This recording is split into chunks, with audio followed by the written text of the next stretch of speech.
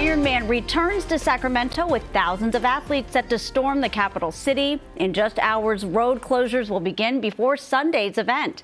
Thanks for joining us here at 10. I'm Marley Ginter. And I'm Hunter Sowards. It is the third weekend in a row of events in the city after Golden Sky and, of course, Aftershock. This time, though, those road closures are going to be going into place starting at 8 in the morning.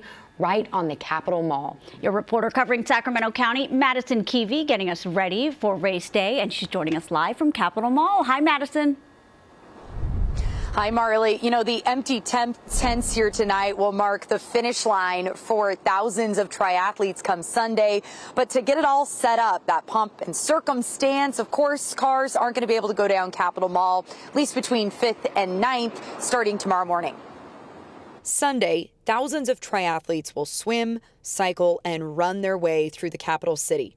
The race starts with a nearly 2.5-mile swim in the Sacramento River. Then, a 112-mile bike ride around the Delta, capped off with a full marathon, before crossing the finish line at the Capitol. The action is days away, but the first closures start Thursday morning at 8. Here on Capitol Mall, from 5th to 9th Streets, closed through Monday afternoon. Some of the closures are near Discovery Park.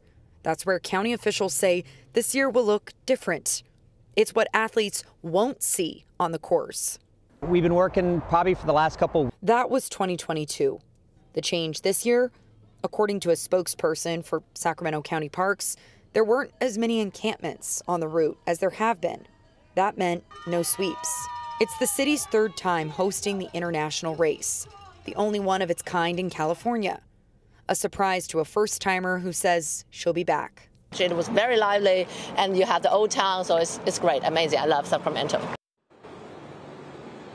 The wind already picking up tonight, very Sacramento here. Now, of course, the athletes might like the little cool down with the breeze, but let's look ahead, right? So these road closures will mostly start closer to the race. They're going to be nearest to Old Sacramento, Midtown, downtown, and parts near Discovery Park where that race route is. If you haven't been, it is a great watch. And of course, local leaders hope that it's going to be that third weekend that adds that economic boost to the area.